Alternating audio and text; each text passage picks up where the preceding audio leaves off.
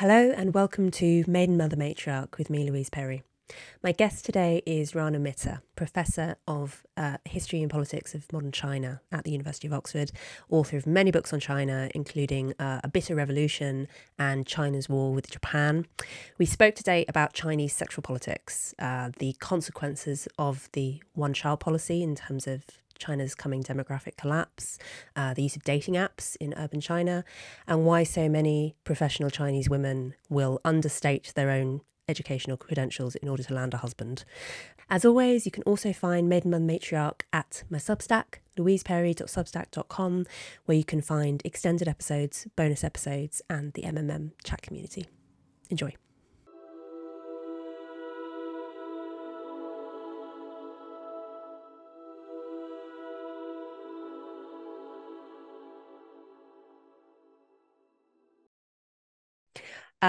Rana, I want to start by asking you to explain what is the rice rabbit movement? Well, to understand in China what the rice rabbit movement has been about, you have to translate it into Chinese, which is mi tu. Mi, rice, tu, rabbit. In other words, it is a direct transliteration of the term Me Too, which, of course, particularly from the late 2010s, was an immensely well-publicized movement pushing back against sexual harassment.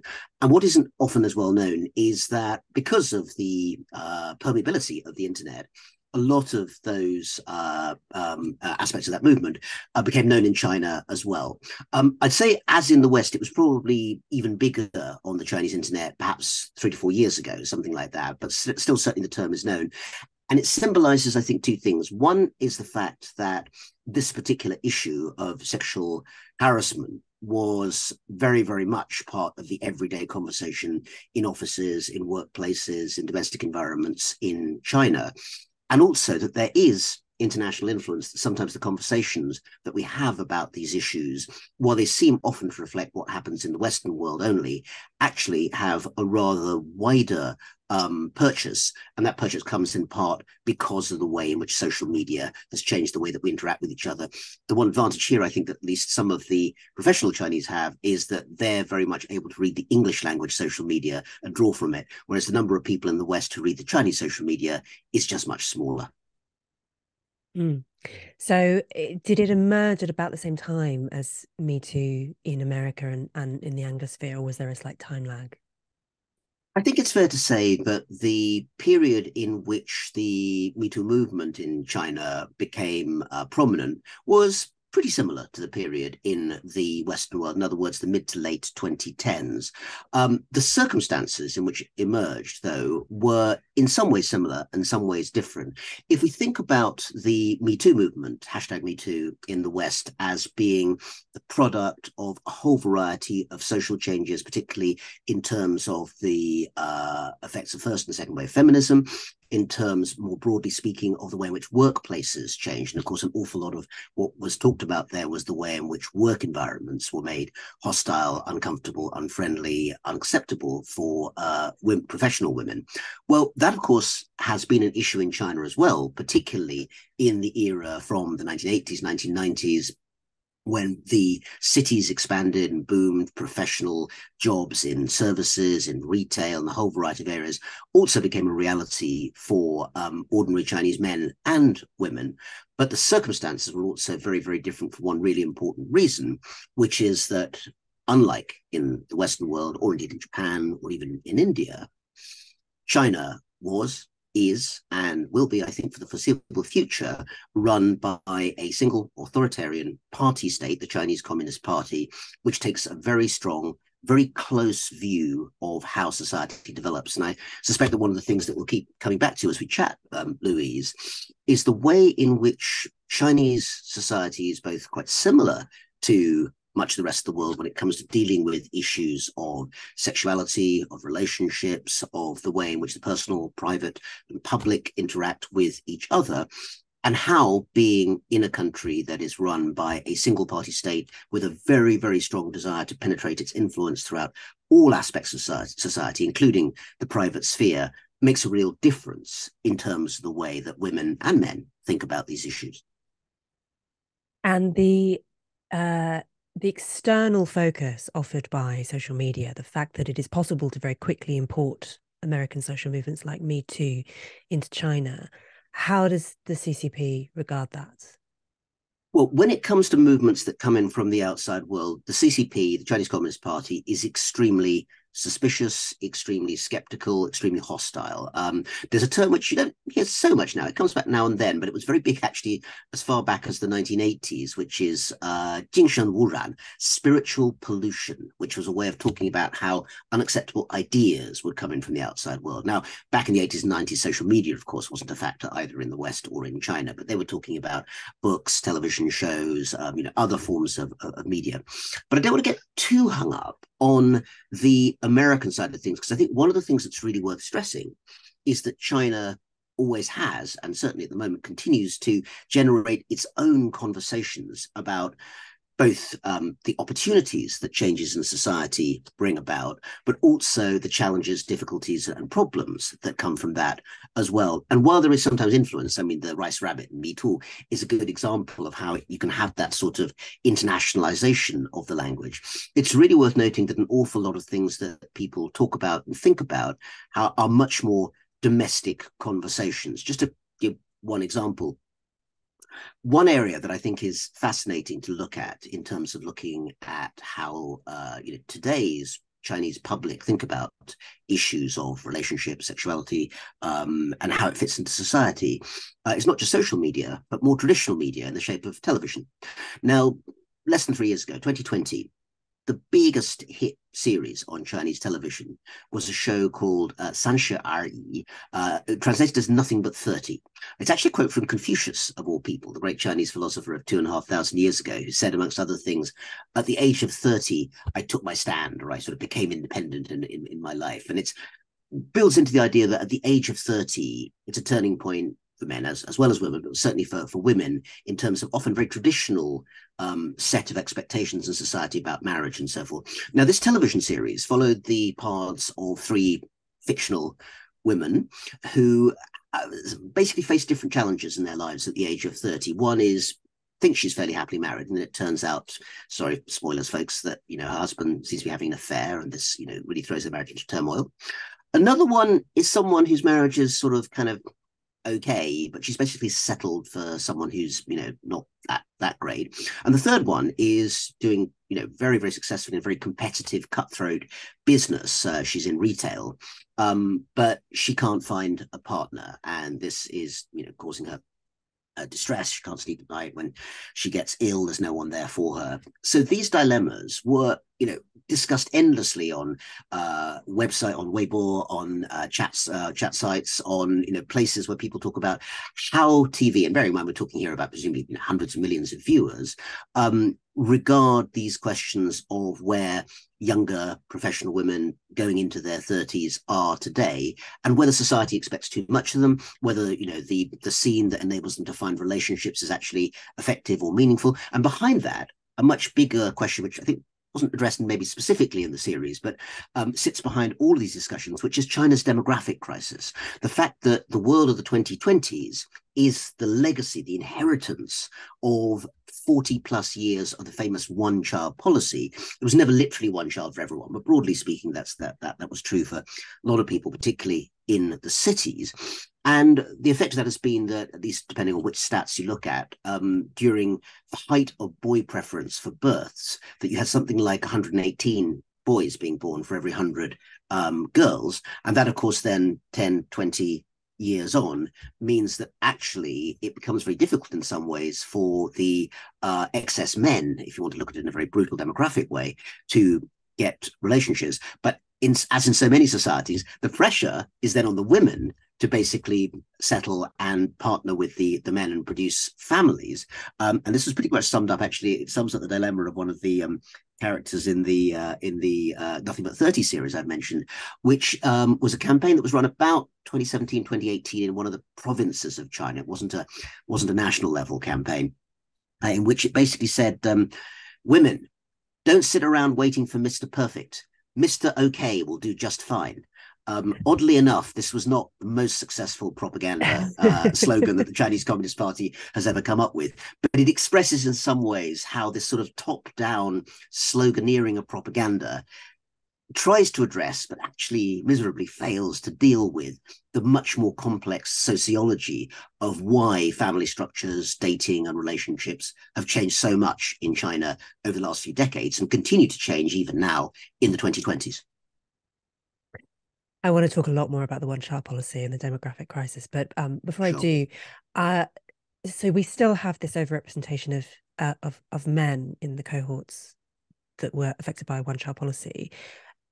I'm familiar with research in the West showing that on university campuses, when you have an excess of women, you tend to have a more sort of masculine sexual culture because the men are a scarcer resource, and so they can set the terms. So you have more hookup culture and so on. Whereas on campuses where you have more men than women, you have the opposite. You have more monogamous culture. The women can be pickier and so on. But it doesn't sound as if that's necessarily happening in China, that the excess of men is actually giving women more bargaining power in the marriage market, or am I wrong about that? It is and it isn't, I'd say. I mean, first of all, I have to say that my knowledge of this is entirely sociological. I don't have much, personal experience of looking on a kind of granular, on-the-ground basis on this. But obviously, one has friends. A lot of the research which has been done on this subject is fascinating. So I'll try and address it as best as I understand it from what the research suggests. I think there are several similarities as well as differences. I mean, the similarity actually relates to what you've just mentioned, which is that, at least in some circumstances, the question of women being able to be quite picky is definitely a phenomenon. To some extent, that's actually, not to keep going on about it, but that's part of the what made the plot of Nothing But 30 familiar to those millions of viewers. In other words, that you have the idea of a woman who's settled when she could have done better, or whether it's a woman who can't, pick any partner because actually for whatever reason it's not going to fit in with the fact that she's doing really well at her job and is rising up the ranks and, wants to live a lifestyle in which she has a really nice apartment, designer clothes, and things which it's perfectly reasonable after years of, communist austerity that people will want to have in a more consumerist lifestyle. So those sorts of things do provide a ring of familiarity, and they're certainly talked about in very great detail on Chinese websites and in the kind of wider discussion in the culture about why the relationship between men and women has changed so significantly. But that said, I think there are some very, very different elements too. So you used the word hookup there, and that might be one way of describing let's say the university late teens early 20s culture in an awful lot of Western countries, probably for half a century or more by this stage. I always feel quite chilled when people talk about sort of excess men or excess women, these sorts of things, because it commoditizes them in a sense, and it's always worth remembering that behind these are all these slightly nervous real human beings who are trying to work out what on earth to do with their lives.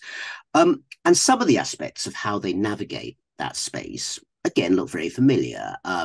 China has dating apps which are very, very successful. Tantan is one, Momo is another. There are also specific apps for the LGBT community as well. So, there are different aspects of the ways in which social media and the development of really extraordinarily high levels of technology in artificial intelligence and big data gathering have actually provided opportunities in that area in China. Obviously, Chinese privacy laws being what they are, all of that data is no doubt being hoovered up by the government and will be stored for later usage in some political terms. But in terms of the day-to-day operation of something like a dating app in China, it would look, I think, very familiar in terms of those Tinder or the equivalents in the West. Some of those are actually available in China with a VPN as well, but by definition, the Chinese language ones are the ones that are used by the majority of the population. But the mores, the norms around which people are operating are not the same as those in most Western European or North American societies.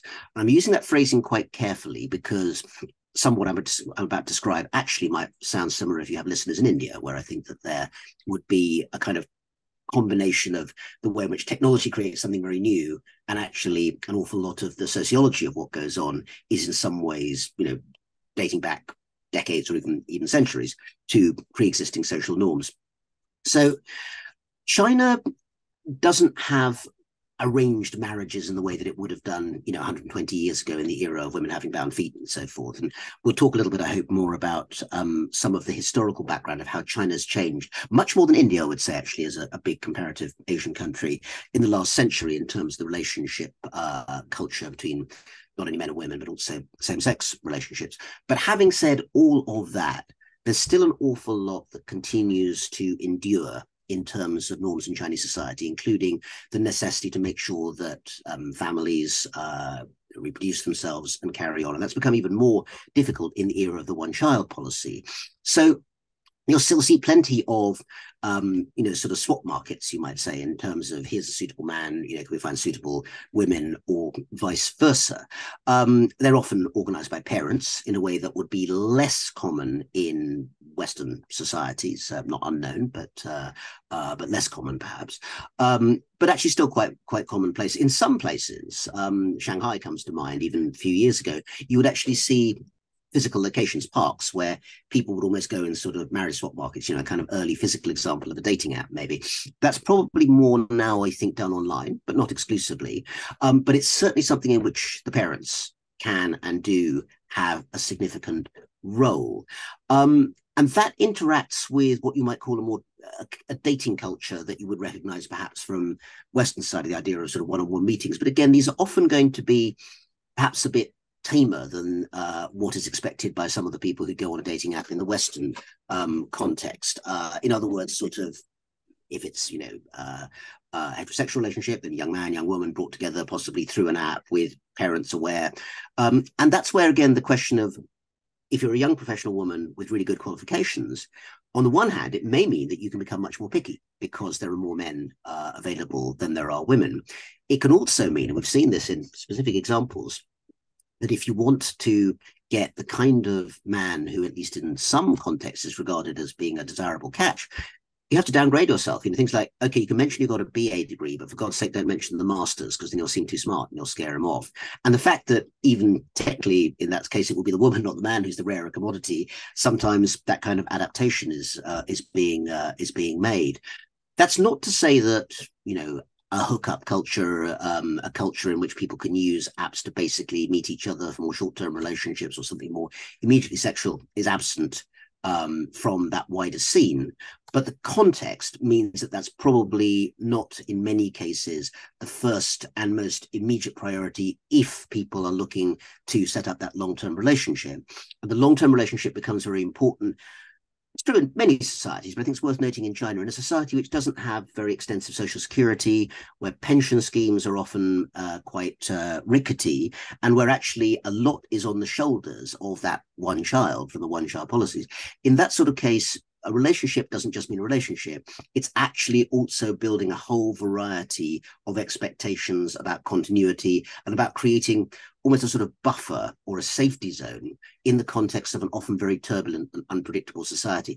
Buying a property would be a good example of how that comes in. It's worth noting that I think the property ownership rate in China across the board now is over 90%, kind of figure which would make young Britons weep, I think, in terms of being able to achieve that sort of number. But again, it comes back to the realization that property is one of those relatively pretty solid investments that, is pretty much there for you regardless of what else happens, as long as you keep up the payments. And it's one of the reasons why actually there's been so much anger in Chinese society in recent months and years, when it looked as if people who are prepaying for apartments might not actually get those apartments at a time when the building industry in China was undergoing a lot of bankruptcies and collapses. But it all links to that wider question of, when you go on that dating app, or when you go into that marriage market, or when you basically find someone you're interested in, what does it actually mean in terms of both sides for the wider context and not just the one-on-one relationship?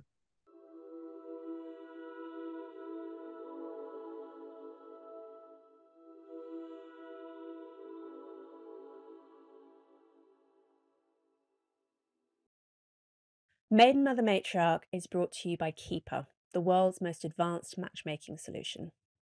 Now, many of you will know that I'm normally extremely suspicious of dating apps like Tinder and Bumble, which tend to produce repeat customers who must endure endless, miserable hookups and short-term relationships without ever finding a spouse. Well, Keeper is a completely different kind of service. Its algorithm prioritizes immediate attraction, but also, crucially, long-term compatibility, because forever is the goal. Everyone in the Keeper matchmaking pool is there because they want to find a spouse. Using psychometric tests like Big Five, IQ, and masculine and feminine polarity, Keeper can accurately predict who you're going to have the strongest chemistry with. The platform only gives you a match if you are an exact fit psychometrically and if the match offers everything that you've told Keeper you're looking for in a partner. It won't waste your time with only good enough matches like other dating apps and matchmaking services will. So, find your Keeper at keeper.ai. That's KEEPER.ai.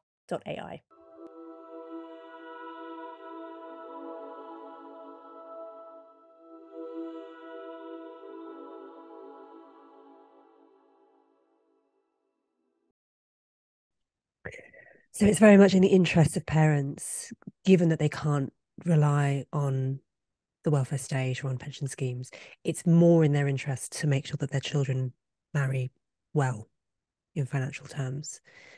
Yes, I think that's fair to say. As there's often this phrase that's used 4-2-1, which is basically the one child, the one child policy has to look after two parents and possibly four grandparents. It's also actually, to be fair, 4-2-1 is a sign of one level of success in Chinese society, which is that life expectancy has gone up massively overall in the last 70 or 80 years, not admittedly during horrific periods like the Great Leap Forward and the Cultural Revolution when people, were beaten or starved to death. But over time, there's no denying that I think it now stands at over, average life expectancy of over 70, which for an upper middle income country is very good. And of course, that means if you have the happy circumstance of living grandparents for quite some time, you then have the practical circumstance of where they're going to live.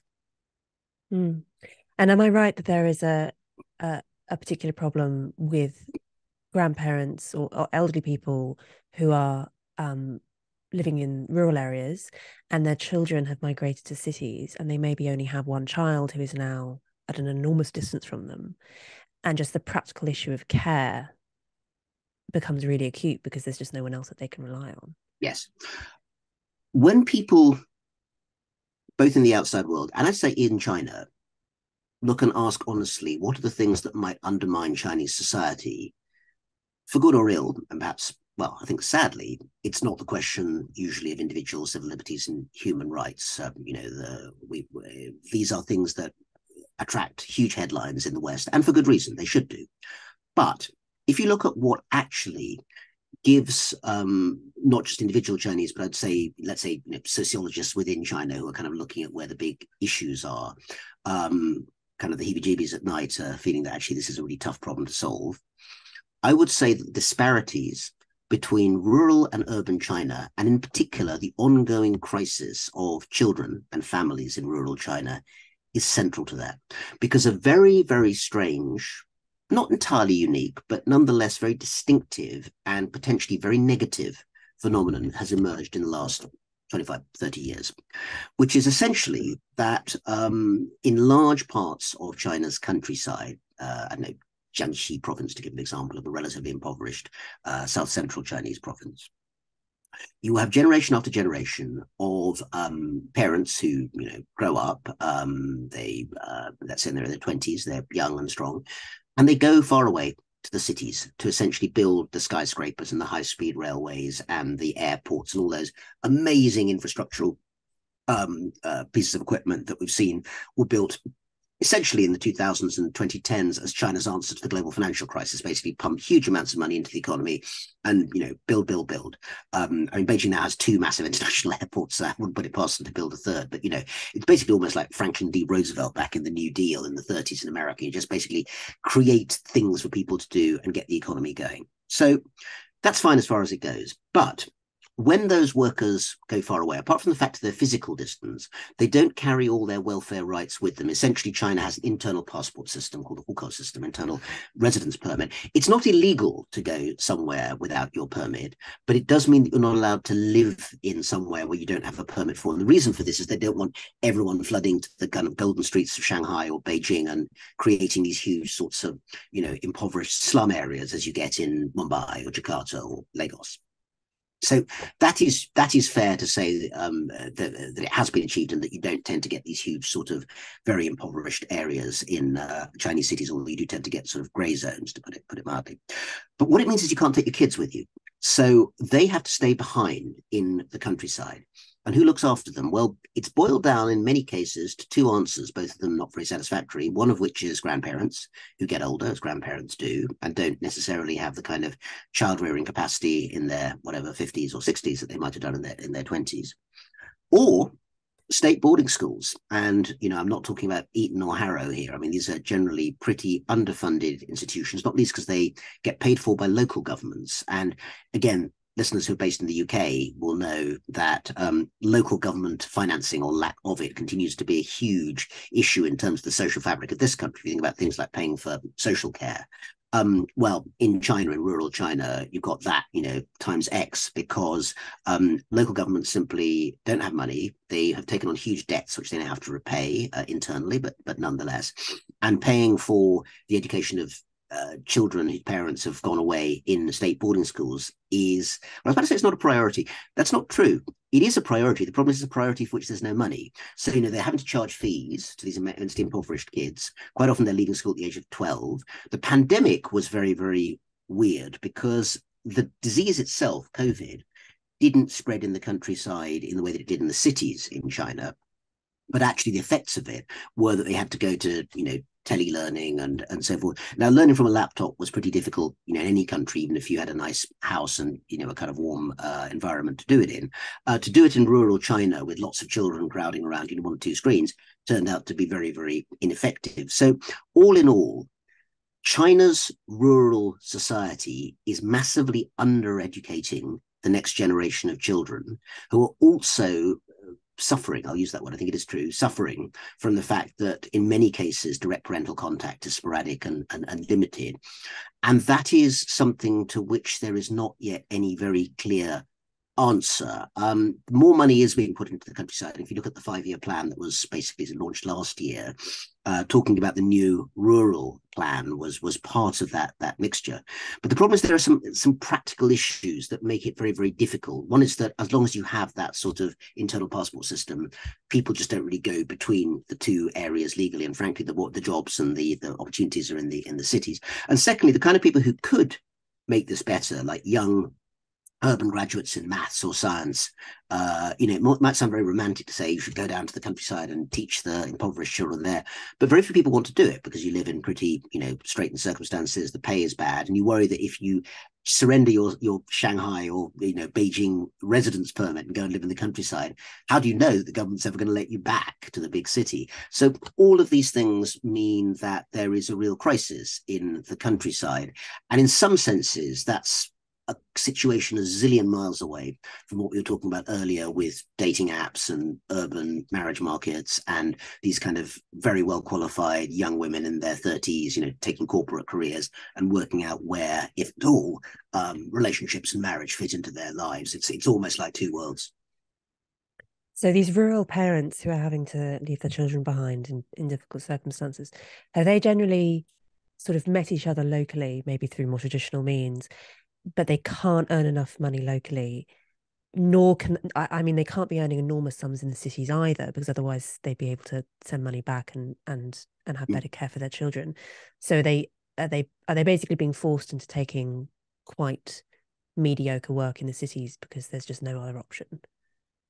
Well, the work in the city often is, I mean, we would in the West regard it as extremely pitiful in terms of pay. Actually, compared to working in the countryside, it's often very well paid. The issue is not so much, I think, in many cases, the level of pay. It's the fact that you don't get your welfare benefits built up because you're not in your home area. In fact, most of those parents do send back remittances to the countryside. That's where a lot of the income comes from. And, it will be sent electronically through one of the many now very efficient electronic payment systems that's come through the growth of Alibaba and other Chinese companies that can do this in a flash. And they may not have running water in their villages, but every one of these villages will have a phone, and not least because the phone is the ground central in terms of being able to run your life.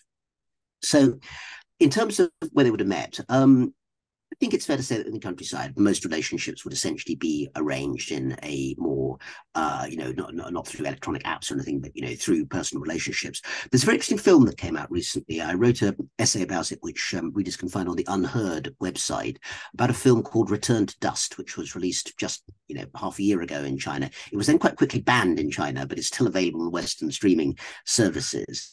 But the reason it's interesting is that it's a relatively rare look at the countryside in China in a major film, which was at least seen, before being banned by, certainly I think thousands of people in China. And one of the reasons I think it was banned is that it takes a rather bleak view of what future there is or is not for, China's farmers, the peasant community, as the country urbanizes.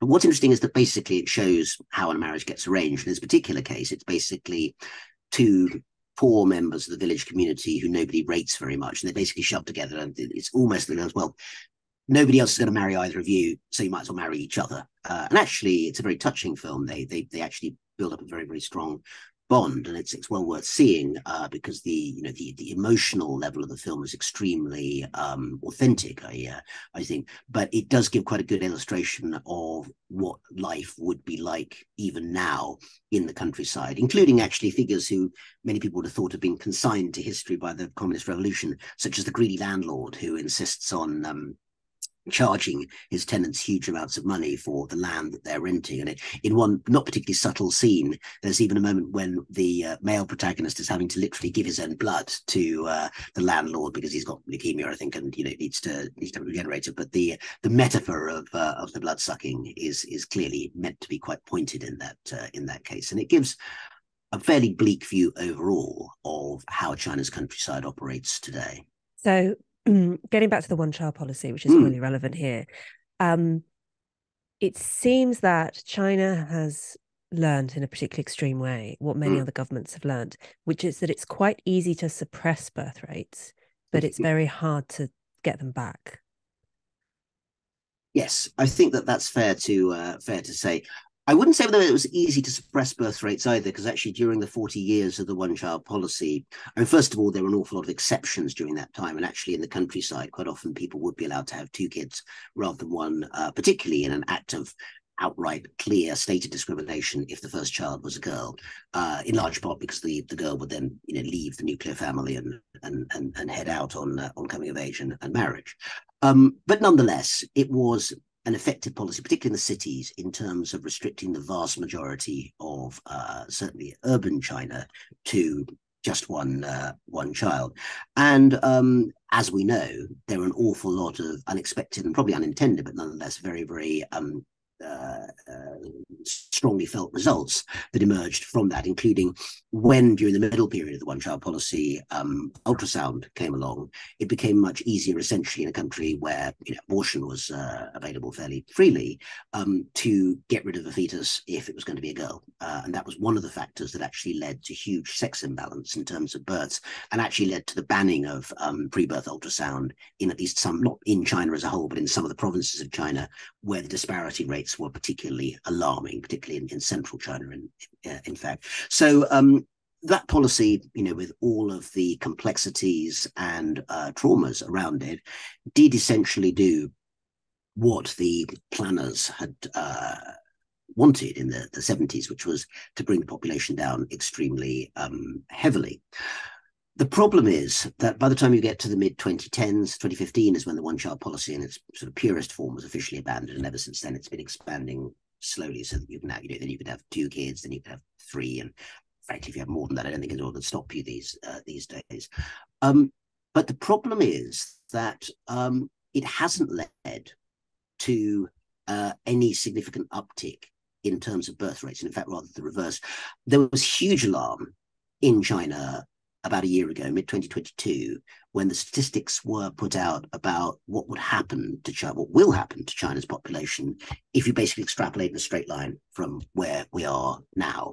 And essentially, it would mean that if nothing else changed, and essentially the what from the early 2030s will be the slow shrinking of the population, not instantly, of course, but over time, then you might end up, and also the aging of the population, in other words, they're getting older as well as smaller in terms of overall numbers, then by the end of the century, so by 2100, you could be looking at something like every, 20 working age Chinese might be having to support 4 to 5 times as many retired age Chinese through the pension system and through having to work to support them. Now, things as well as the one-child policy showed already, things rarely go in an absolute straight line. But it is also the case that there are various things that need to be either thought about or done, which will be painful for China in the near future. The most immediate one is that pension ages, which are actually very low in China, they can be, depending on which sector you're working in, as low as 55 for men and 50 for women.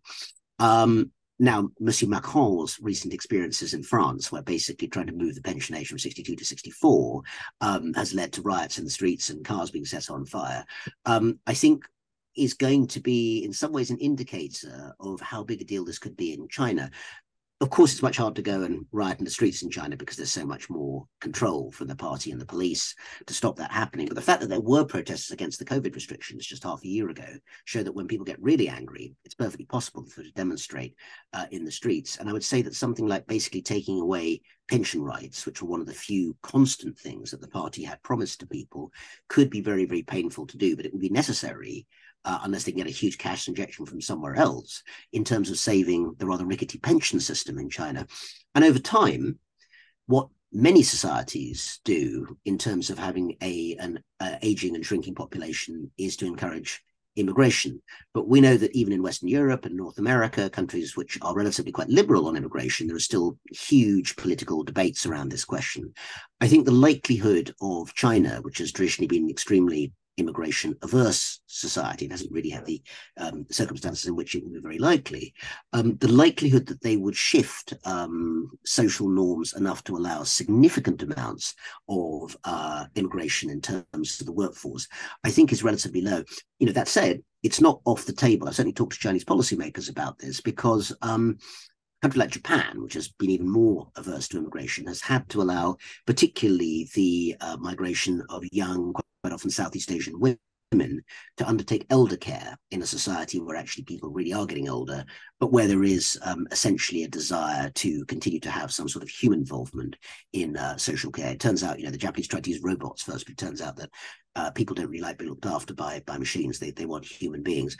That issue is going to become more and more of a problem in urban China as it becomes richer, but also older in the 2030s, 40s, and beyond. And it's not a question to which there is yet any clearly articulated answer that has been publicly made available by the Chinese party or state. Even if it were politically palatable, would China be able to attract sufficient numbers of immigrants? Because obviously Japan, being a very wealthy nation still, despite its problems, yes, can attract migrants from places like Southeast Asia, which also have below replacement birth rates. So it's not as though they're sort of overflowing with young people either. Would China be able to attract those kind of migrants? So I think part of the answer to your question, Louise, is that it's always worth remembering that China is a plural noun. In other words, there are lots of different Chinas within the border. So if you just take China as a whole, it has a per capita GDP of about $10,000 a year, which puts it, middle to up middle income.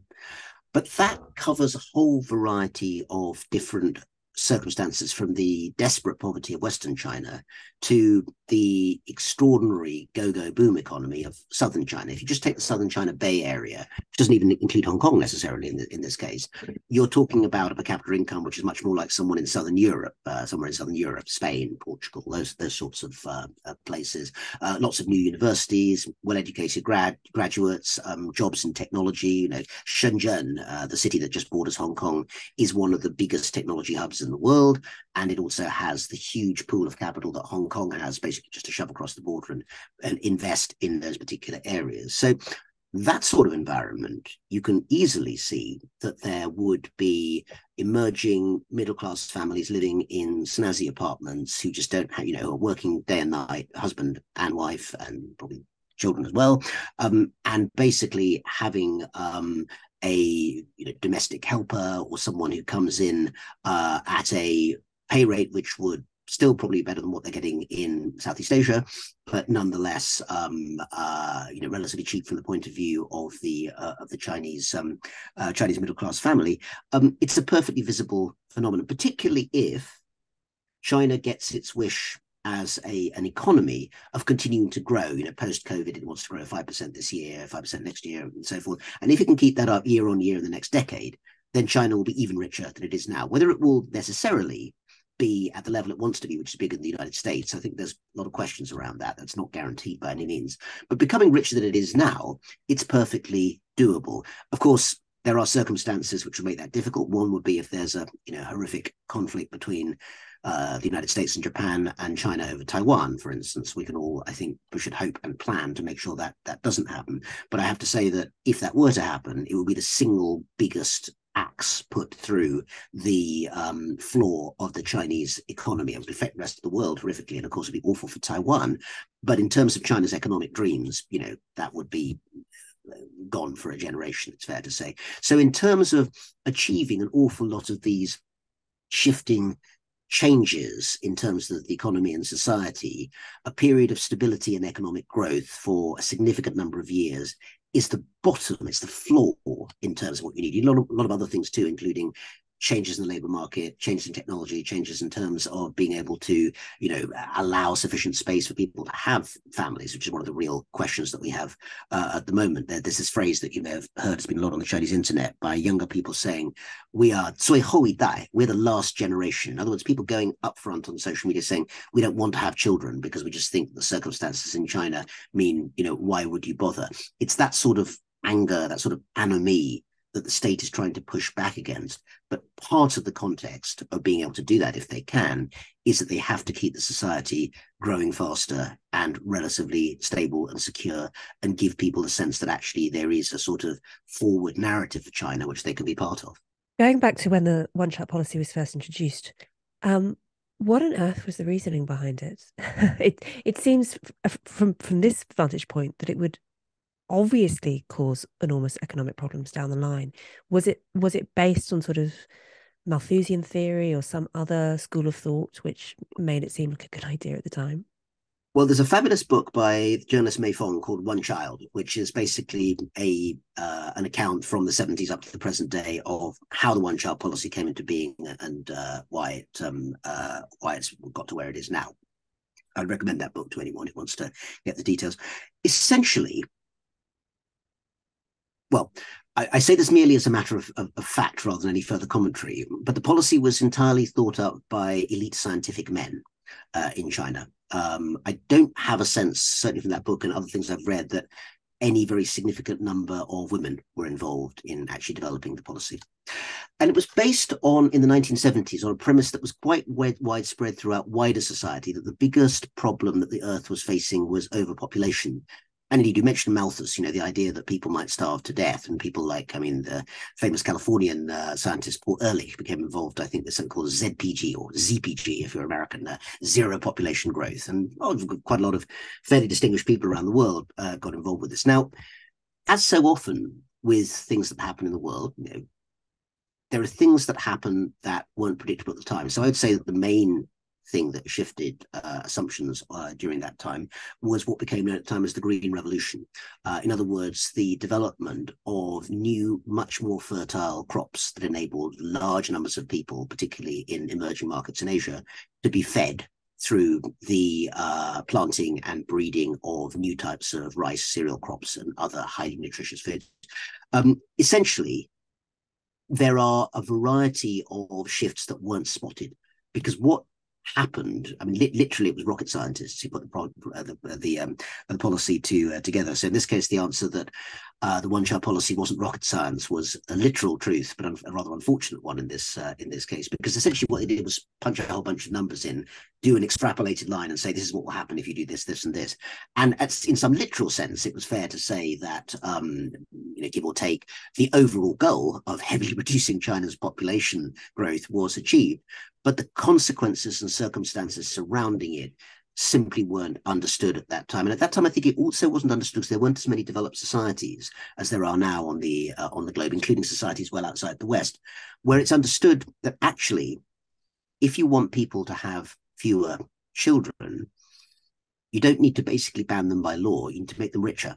And if you are living in Germany or Japan or Taiwan or South Korea, all of which are highly developed industrialized economies, which have never had any laws about how many children you can have or not have, all of those societies have either flat or reducing birth rates. So in the case of Japan, disastrously so, people might say, probably Japanese to have more children, not fewer, but there's nothing stopping them doing that. It's just that people don't because of the nature of changing society. And that, I think, clearly wasn't, I mean, to be fair, you can forgive China's rocket scientists in the 70s for not understanding that, because I don't think anyone, maybe a few very visionary people, but very few people would have looked at China in about 1975, desperately impoverished country, still at the end of the Cultural Revolution, and said in half a century, this will be the second biggest economy on the earth with skyscrapers and railway, high-speed railways all over the shop.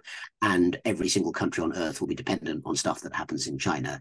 I mean, to be fair, I think Deng Xiaoping probably saw it, which is one of the reasons that he, pioneered the economic reforms, along with the man who's never mentioned in China now, Zhao Ziyang, the prime minister who fell after Tiananmen Square 89, was also very instrumental in the economic reforms of that time. And there's a brilliant new book by a young American historian, Julian Gewirtz, about Zhao Ziyang, which tells that story, the bits that really can't be told in China because Zhao Ziyang became persona non grata. But that wider story of China's growth wasn't visible even to the rocket scientists in the 70s. And I think that's one of the reasons that the consequences, the circumstances, the context of what would happen as a result of this policy simply weren't understood. It happens even today. You can look at an awful lot of phenomena in terms of policy where people put a bunch of numbers in and say, if you do this, this will happen, without sufficient reference to people like sociologists who, are very rigorous social scientists, but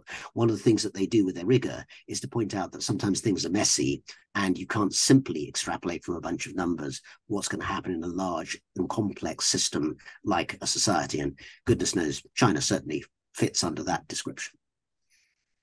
Well, planning is really difficult. Yes. Planning is hard to do. No, yes. Exactly.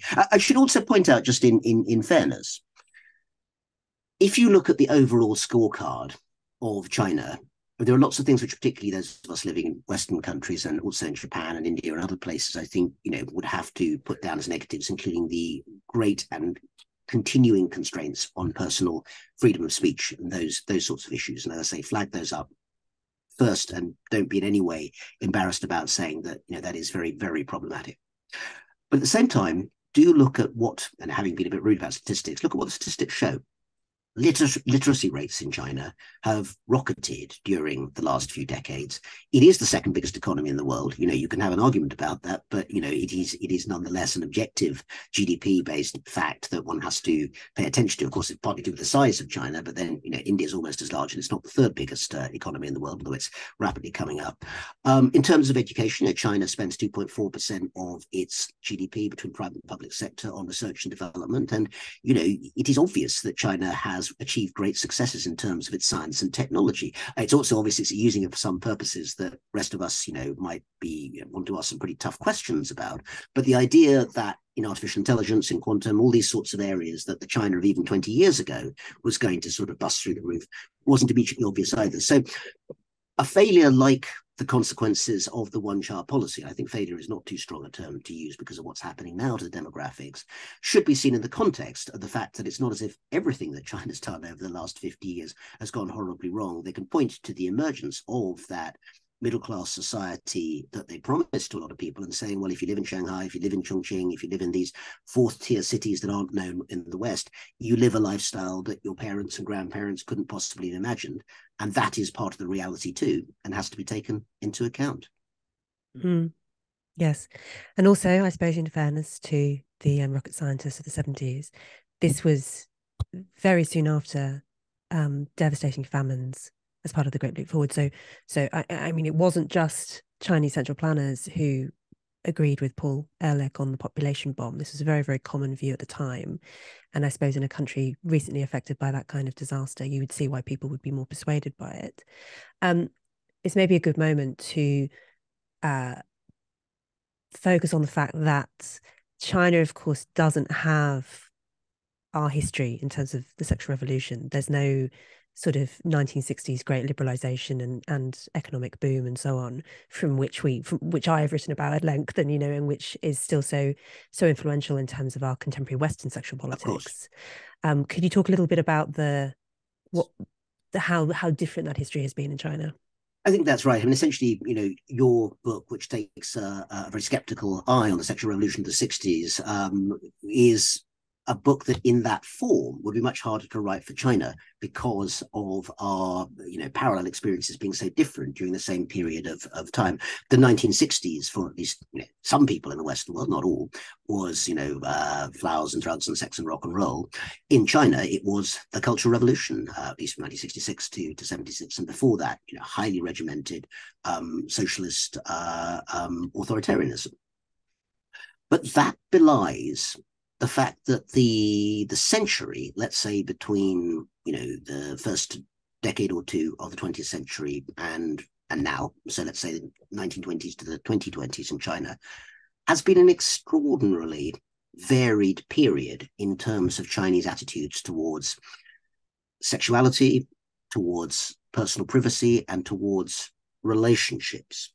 And I think one of the things that, I mean, actually, I'm going to just bring in one Chinese historical phrase here, which some people may know, but I think it is worth bringing up, which is the May 4th movement. This, for those who don't know, is a political movement or a social movement, really, of the early 20th century in China, which is named after the 4th of May, 1919, which was the day that there was a massive demonstration of thousands of students in the center of Beijing, protesting against basically the raw deal that China had been given at the Versailles Treaty at the end of World War One. Again, not always known by all, but 100,000 Chinese workers went to the Western Front during World War One, dug trenches and so forth, while young French, German, and English men, Scots, Welsh as well, I should say, British men, went over the top and were killed in huge numbers. So China made a very significant contribution, not as combat soldiers, but certainly as people in the way of danger during that time, and wanted a reward. And then, in the end, were not given back the colonial holdings that Germany had held during that time. So that's just the historical background. But the reason this is so significant is that May 4th demonstration became symbolic of a much wider set of changes in Chinese society during the mid-1910s to certainly mid-1920s, in which influences, particularly from Japan and the Western world, and I know that you have expertise in Japanese anthropology, Louise, so you'll probably be able to correct me on some of these elements. Expertise is an enormous exaggeration. Well, I think specialist knowledge to put them out. But no, I say that because Japan was a tremendously important conduit in the early 20th century for ideas either from Japan itself or from the West, as opposed to them always necessarily coming directly to China from the West. So all of that very powerful, heady mix was there as China was becoming more open. And young Chinese were simultaneously, in many cases, torn between anger that their country was still being, partly invaded or occupied by foreign powers. Parts of Shanghai were essentially run by the British, Hong Kong, of course, British too, and the French had their own concessions too, but also excited and admiring the new intellectual and sociological opportunities that emerged during that period. And one of them was the development of ideas that for a while were actually literally just transliterated from the English. So the term romantique, in other words, romantic, was just literally brought in as the idea of this sort of one-on-one emotional link that would come through a variety of emotional triggers that were defined in ways that had much more to do with the individuated self. Now, it's not that these ideas were in any way absent in pre-modern China. I will give an example from 1,000 years earlier of the poet Li Qingjiao, who, one of China's great women poets, who clearly had what we would regard as a deeply romantic relationship with her husband at the time, and followed him to death and beyond in a sense. But the defining of it in those terms is something that very much emerges at that time. Also, an opening up about sexuality, nudism, which some people know became actually, it's always been a particular interest in Germany, actually, and certainly in the 1920s and 30s, the sort of emergence of German nudism as a sort of Weimar phenomenon was also very widely noted in parts of China, not universally, I should say, but nonetheless, broadly speaking. And there's a young writer who emerged at that time, a young feminist writer called Ding Ling, whose one of her two biggest hit stories that was published, this one in 1929. It's called The Diary of Miss Sophie. Now, Sophie, you don't know that much about China to know that it's not a very typically Chinese name. Sha Fei, in this case, Sha Fei Yu Shi Ti. The story is actually meant to be partly a nod to a pretty daring, if murderous, Russian of the previous century, Sofia Piroska, the one of the anarchists who murdered, assassinated the Tsar Alexander in the 1880s and was executed for that. So the name that's given to this Chinese heroine in the 1920s is meant to be a nod to that. But much more central to the sort of changing idea of relationships is the way in which Miss Sophie, this character, obviously, in some ways is expressing Dingling herself, is just open about her sexual feelings, that, when she sees this man, she feels the sort of the warmth bubbling up inside her body, and she feels like some iron nails. This sort of thing was a kind of very forward, non-Confucian way of not just thrusting yourself forward, saying what I feel matters, what I care about matters, but also for a woman to do it was even more transgressive during that particular period. That's a short story. That's a piece of fiction, although possibly even now one of the most famous short stories in kind of modern Chinese history, available quite easily, by the way, in English translation. But also, it spilled over into real life.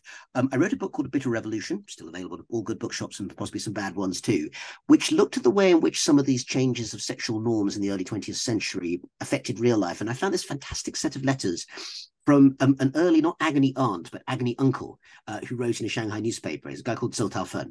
And I suspect he probably may have made some of the letters up, to be honest. But, nonetheless, the wider sociological phenomenon was definitely the case. With, I am a young school teacher, I'm a young woman, age 23, working in a Shanghai school, and my boss is, sort of making inappropriate, he's making comments, asking me to go out to dinner with him. What should I do? Now, whether this was literally the case or not is another matter. But of course, to today's 2020 rice rabbit activists looking at, the Me Too movement, this story from the 1920s seems very familiar. Young professional women, their feet unbound for the first generation, going into the workplace, into the city, finding their own individual identity as workers. And they have senior men who are basically there saying, oh, actually, you're marriage material. And lots of dilemmas of this sort. A group of me and my girlfriends went for a picnic in a park, and suddenly these young men surrounded us and started making lewd comments. What should we have done? That was a relatively brief window. And then to sort of fast forward through the century, the combination of war, and don't forget, China was invaded repeatedly, but ultimately World War II with Japan between 1937 and 45. It's a hugely transformative moment. It was a time, it's not always the case that wars create social conservatism, but in this case, I think people's feeling of being ripped away from what they knew and what was stable did in some ways push people towards more kind of conservative views, even in the Communist Party, which of course rose to power during this period. And someone like Dingling, I mentioned, was actually really criticized strongly by Mao for her feminist individualism, as he put it. And then you get the Communist Revolution, takes over the mainland in 1949, and even before the Cultural Revolution, the 60s, it's actually in some ways a very sexually conservative period. There are some things that actually are real feminist advances. The marriage law of 1950, which my brilliant Oxford colleague Jennifer Alterhenger has written about in a book called Legal Lessons, actually does embed rights for women as a result of divorce that were not previously available.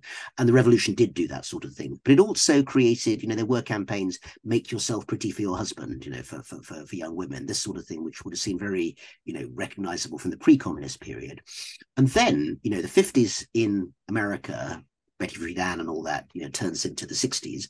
But in China, it turns into something very different, which is the extraordinary turbulence of the Cultural Revolution.